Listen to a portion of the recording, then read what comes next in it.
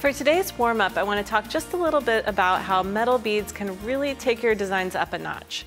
So take a look at this beautiful collar. This is made from mixed impression jasper and bronzite.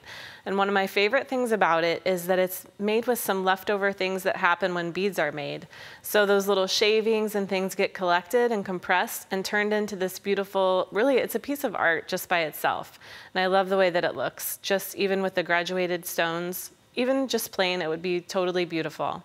But to add another layer to the design and to kind of give your eyes a place to rest, I took the same type of collar and added just some 8mm beads in between. Now, I used some Swarovski so that that crystal really brings out the sparkle of the bronzite and the stones. And you can see how it makes it pop, but it's still pretty subtle. It's a pretty subtle piece overall, you know? But if you really want to take it up a notch, then add some metal spacers. Because look, that really draws out the bronzite and the beads, and it also just gives your eye a place to rest because we're working in groups of threes. So you know that old rule of odds we talk about sometimes where things in threes are just more interesting for your eye. So you have three different elements. You have your stone beads, you have the crystal beads, and you have the metal beads, and that also gives your eyes kind of a place to rest. It lets the design breathe a little bit, and I think it really brings up the sparkle too. So it really creates more of a professional looking finish. So anytime you're doing bead stringing, you know you always want to start out with the thickest wire that will pass through the smallest bead hole in your design. So I'm using 018, and I chose a gold colored beading wire so that it will kind of go with my gold colored beads.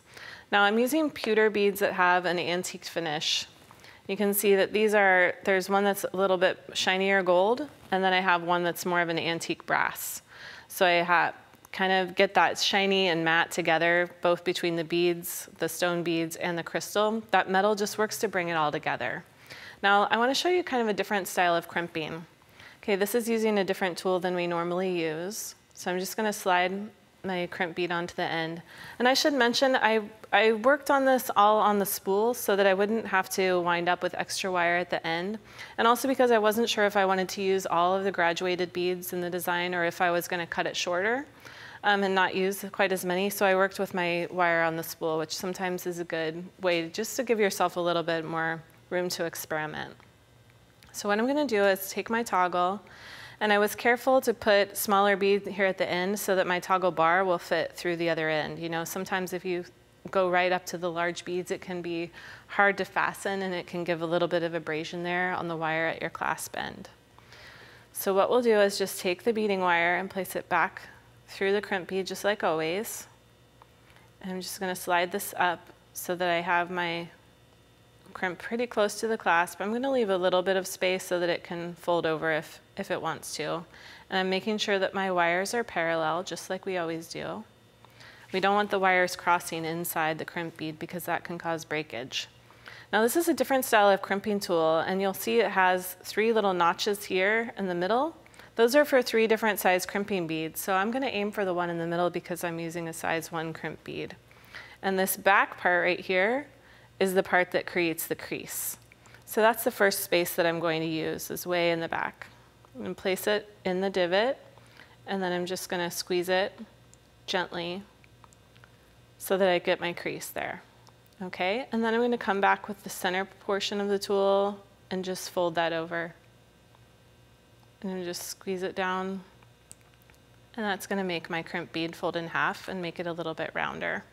Now, a lot of people leave this little extra tail of wire. You can leave it and feed it back through, but it's really not helping you out, and sometimes it can work its way out, so I like to just trim it as close as I can. Just be sure that you're not trimming the other piece of wire too as you cut. Okay, so that's finished on one side, and then of course I would just go ahead and crimp the other end as well and add my toggle ring. And then to do that, I'm just going to push my beads down a little bit, but notice I'm leaving it in this U shape. I'm going to go ahead and cut my wire here. But if you've stretched it out straight, you could get it really tight, but that's not really what you want with a piece like this because that can cause your beads to flip out all over the place. I want to make sure that the drape of my beads is right, and then I'm going to go ahead and crimp it in place.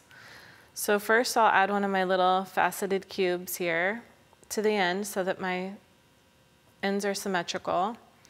And then I'll use my crimp bead. And of course, when you're choosing crimp beads, remember that you can always look at the package of your beading wire or your crimp bead and tell which one you need. So if you're using 018, for example, it says right on the package which size crimp bead and which size crimp tube. If you have your crimp beads but you don't know what wire you need, you can look at the package of the crimps and it will tell you what size wire to use as well. So what you'll do is just take your wire, same as before, and place it through your clasp and then back through your crimp bead. And I'm using crimp beads just because they're a little bit less noticeable in the design, and it's going to be snugged up right against my crimp, or my last bead there. A lot of times when I'm adding a clasp, I'll use a crimp tube instead so that it has a little bit more surface contact, but in this case it was a conscious decision that I wanted it to be a little bit smaller. All right, so we're just going to tighten this up and then make a tiny little loop here at the end. I'm just going to tighten it a little bit more, and then I'll come back. I want to make sure again that my ends are parallel so they're not crossing inside of my crimp bead. And then I'm going to use my crimping tool, and I'm just going to come in with that very last spot and squeeze it together. And then I'm going to use my middle spot to fold it over. And that's just a gentle squeeze. And then we're going to go ahead and trim away any extra wire here, just being really careful. There you go. So just being really careful that you don't trim off any extra wire. So let's take a quick look at these last couple of necklaces that I made up. And this is just to show you the difference between adding metal beads with the mixed impression jasper or using the set of 3 together, the crystal, the stone, and the metal.